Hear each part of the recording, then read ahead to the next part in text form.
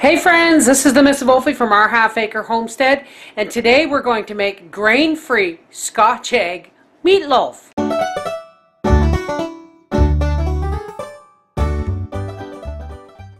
Okay, here's what you're going to need. Now folks, before you get all excited and tell me this isn't Scotch eggs, no it's not. It's my Scotch egg meatloaf, that's all I call it. Okay, you're going to need a pound of ground meat. I have here venison and pork mix. You're going to need some steak sauce, ketchup, whatever you use to season your meatloaf. This is my homestead steak sauce. You have 3 hard-boiled eggs, 1 regular egg, some dehydrated zucchini, spaghetti squash will probably work, and of course 1 cup of minced onion. Let's get started. Okay, my camera wasn't running. In my mixer bowl here, I've put my meat, my onion, and my egg. Now, as most of you know, I'm having issues, or had issues. I got very ill trying to eat gluten-free baking products.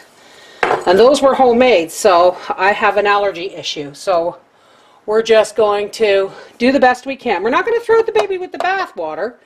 We're going to try some new things with what I've learned.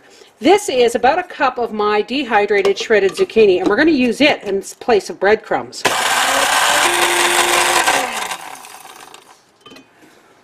Okay, so I'm going to say about half a cup of ground dehydrated zucchini.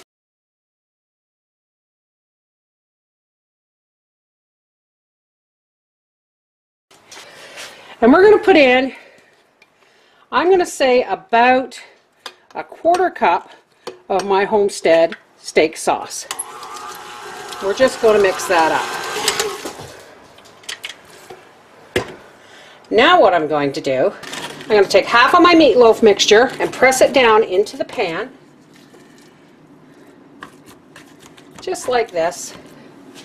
And then I'm going to lay my hard-boiled eggs end to end. I probably could have used more, but we're just going to pack our meatloaf around the eggs. Now if you want to bulk this up some more, I just want to make sure my eggs are covered. If you want to bulk this up some more, you go ahead and add some oatmeal. But I'm trying to keep this grain-free. So what I'm doing here is I'm making it more of a loaf. Let's push that egg down in there just a little bit more. We want to make sure those eggs are covered. Okay, there we go.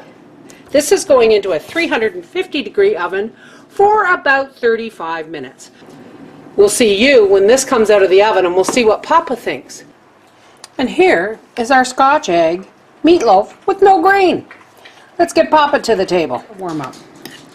This is Scotch egg meatloaf, and I didn't put any bread or grain products in the meatloaf. I used ground dehydrated zucchini. Very tasty. Awesome.